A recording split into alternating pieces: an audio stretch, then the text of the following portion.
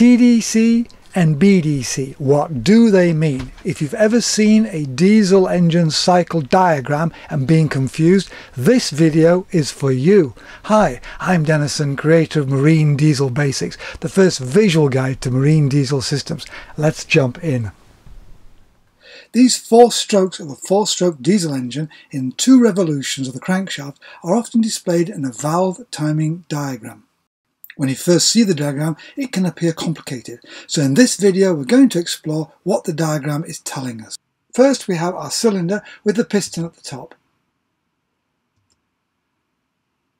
When the piston is right at the top, that's top dead centre. When it's right at the bottom, that's bottom dead centre. This is the intake stroke, beginning just before top dead centre. There's the valve open. The piston is moving down, and the intake stroke begins about 10 degrees before top dead centre and ends just after bottom dead centre. The exact degrees depends on the engine and the manufacturer. Next comes the compression stroke. The piston is moving up. It begins about 25 degrees after bottom dead centre. Next the power stroke, initiated by the injector, which fires just before top dead centre, just before the piston hits the top of the stroke. The expanding gases push the piston down, and then the exhaust stroke. In fact, the exhaust valve opens just before the piston hits bottom dead centre. Then the piston rises, pushing out the exhaust gases. The exhaust valve opens about 20 degrees before bottom dead centre. You notice it closes just after top dead centre. You may also have noticed that the air intake valve is open at the same time as the exhaust valve.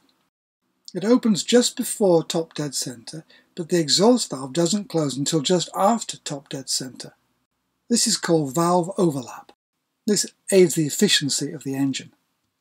So just to recap, we have top dead centre and bottom dead centre. The intake stroke beginning just before top dead centre while the piston's moving down. The compression stroke beginning after bottom dead centre. Then the power stroke with the piston moving down, and finally the exhaust stroke with the piston moving up.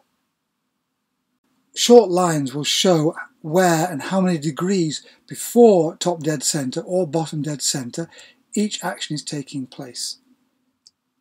And there we are. Not so mysterious after all, a simple valve timing diagram. Thanks for watching, and I hope that clears up some of the confusion.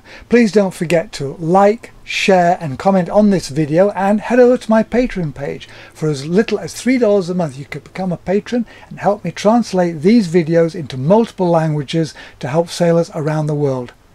And until next time, I wish you fair winds and a reliable diesel.